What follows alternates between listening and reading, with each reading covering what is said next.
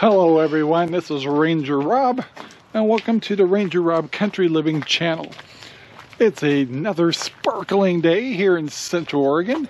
Kind of pretty, a little bit hazy, nice cool temperatures. I actually turned on the pellet stove this morning.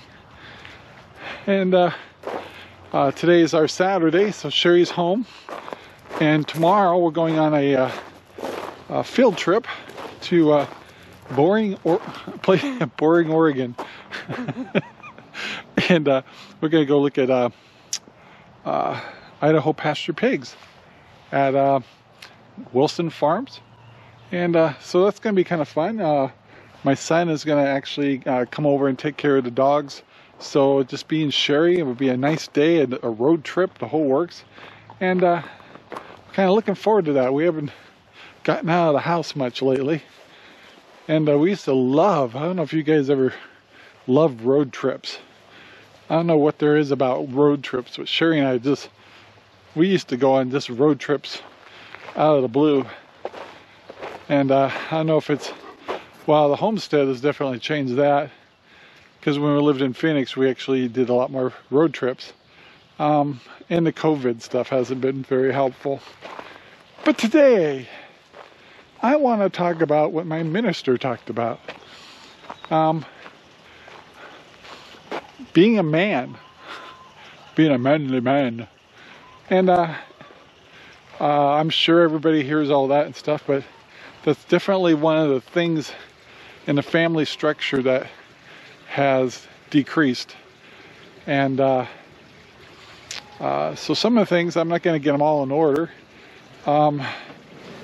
But it starts off with faith. And why does it start with faith?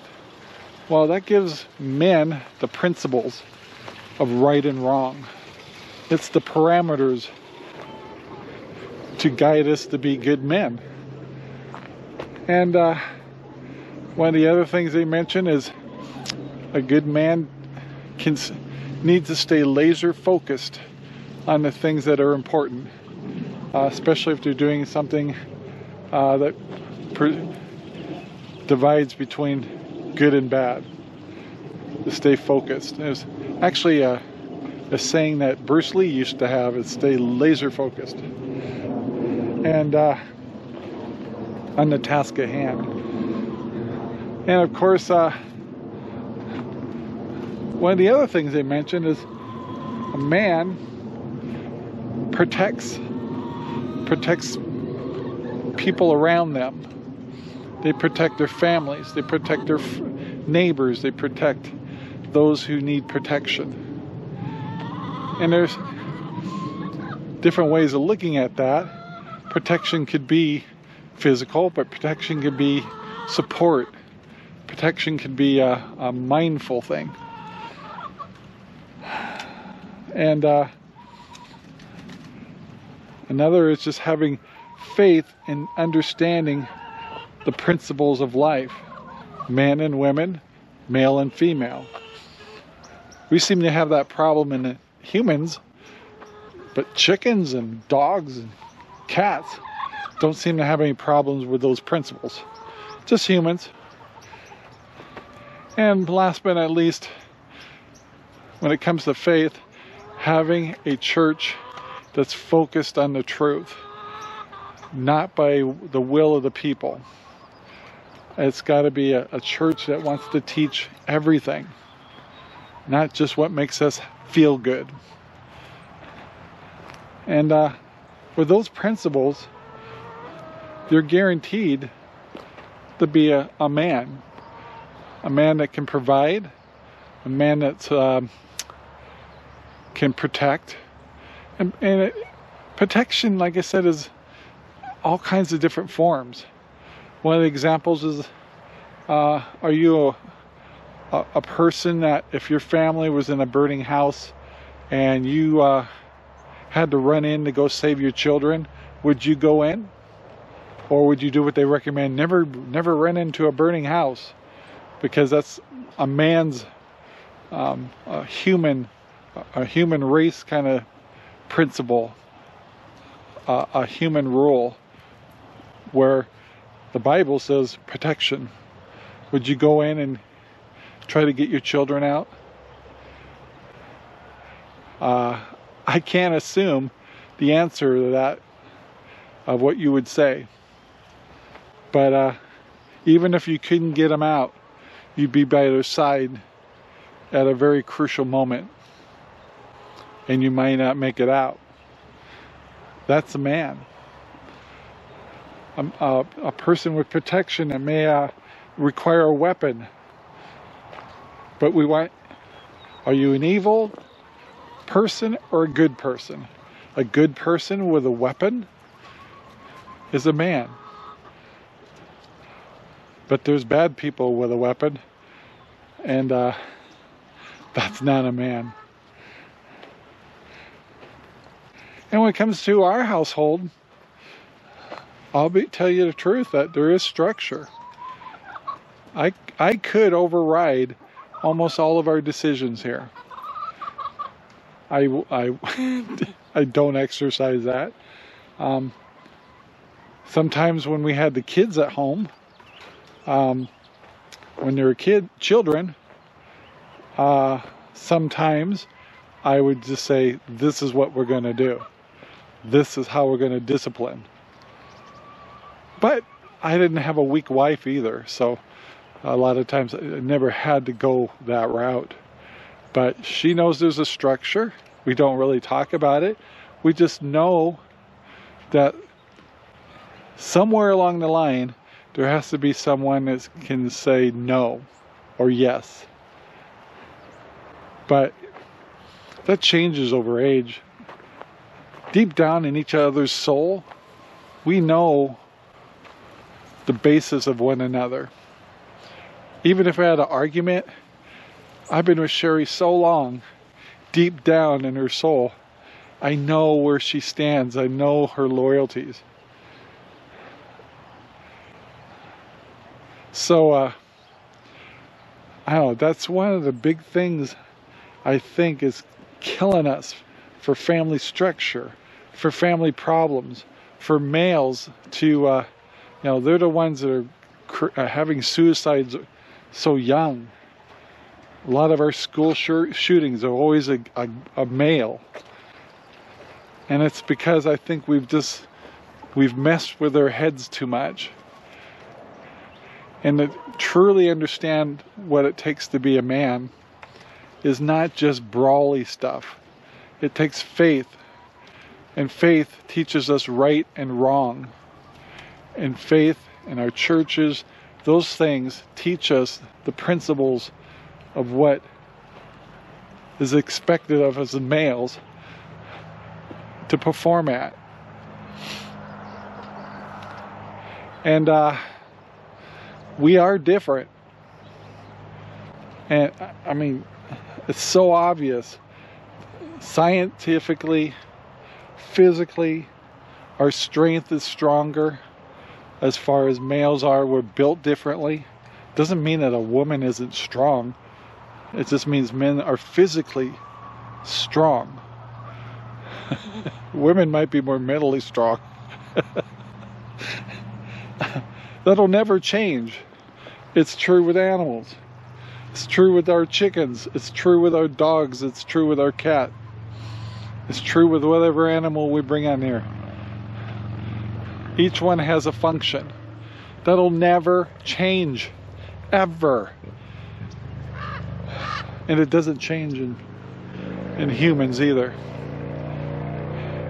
And our schools and our churches are messing with our kids' principles. And we need to pull it back. We need to, if we follow our church, we understand the principles of the Bible and really what we're supposed to be as males. I don't know if that helps you at all. I know if you don't want to hear it, you'll just talk to the hand. But the thing is we're messed up. And unless we can bring it back, we're doomed. We're not in good shape at all. Our Creator will turn their back on us And I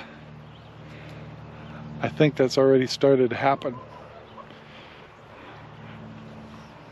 Anyway, it's food for thought. Just thought I'd bring it up. That's kind of how I see it. Yes, there's a lot of things I do in our household that Sherry depends on me to do.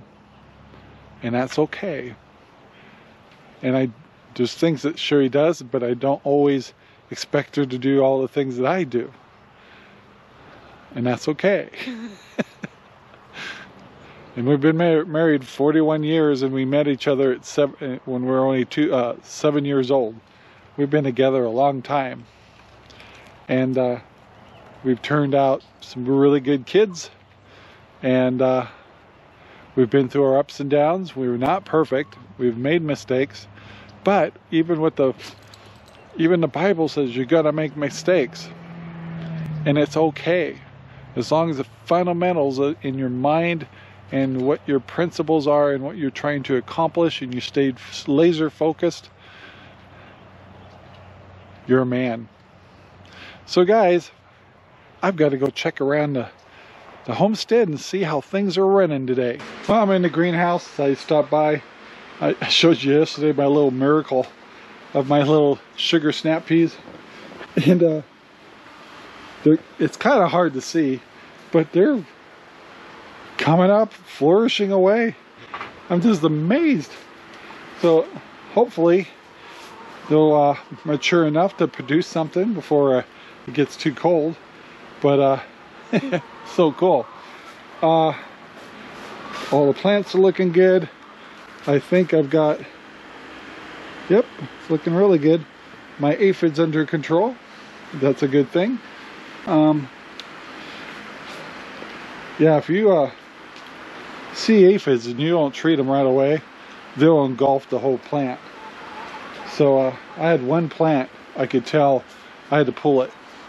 The other ones were just barely being attacked, and treated them with neem oil and a little bit of a deterrent that's organic, and it worked really well. The lettuce is looking really good, and so we're not going to starve. Tomatoes, I pulled the ones I thought were ripening early. Kind of waiting for this guy right here. As soon as he turns a little bit more red, I'll pull him. I see actually a full one right back here. Just a little guy. That's a baby tomato. I may have to just eat that out here. But yeah, everything's looking pretty good. Chickens are singing the chicken song next door, which tells me there's a brand new egg in there. The chicken song. I don't know, I do see a couple more tomatoes getting ready to turn. So, yep, beautiful day. Beautiful greenhouse. I tell you, gosh, my chickens.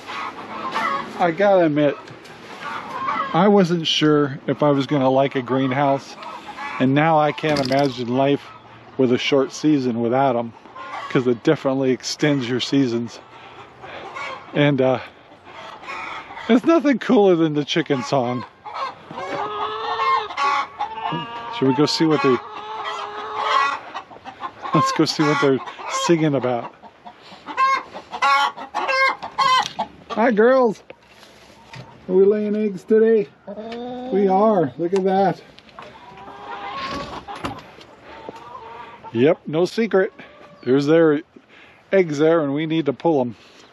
So nothing's cooler than the sounds of a homestead. And hopefully by next year we'll have some new sounds.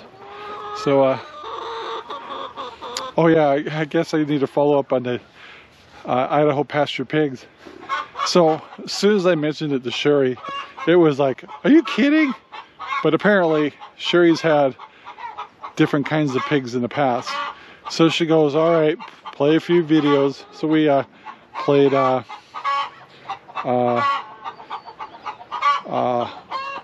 simple homestead traditions, their evaluations of the Idaho pasture pigs, and a couple others. And it's like, all right, let's pursue and go forward. So hopefully she's slowly buying into it. But of course the other debate is where to put them on the property. So we'll work it out. Yes, I'm still the manly man here, but it's always important that your partner is on board, and we're in agreement and we have a plan. So yeah. Well, let me take my little tomato over and we'll go check our strawberries. Well, I've been testing the strawberries. They're okay, and of course I've got a helper right here.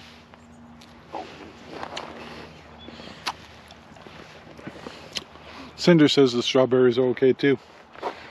So yeah, I got some beautiful strawberries here, and I'm just gonna enjoy them while I still got them.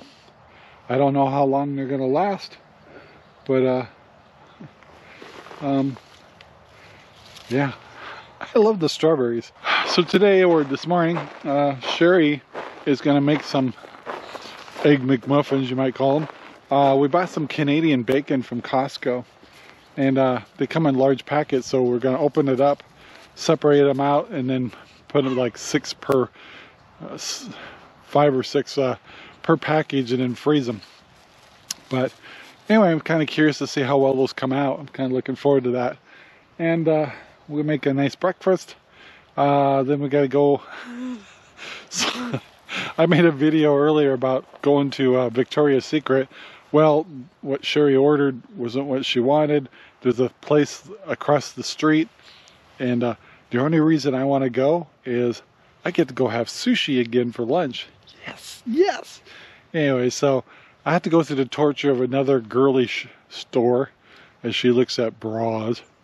And I'll still be the manly man going, you go to it, but I'm motivated by sushi. It seems only right. So guys, I'm going to wrap the video up here. I want to take the time to thank you. Please take the time to like, subscribe, and share our videos all over. And for you men out there, be men. We owe it to our families, and we owe it to our nation to step up and be a man. So guys, have a great day, and talk to you later. Bye now. Our videos are made possible by RangerRob Poopy Bags, available at Amazon right now. Thank you very much for watching our video. Please take the time to like, subscribe, and share our videos all over the whole wide world. Thanks.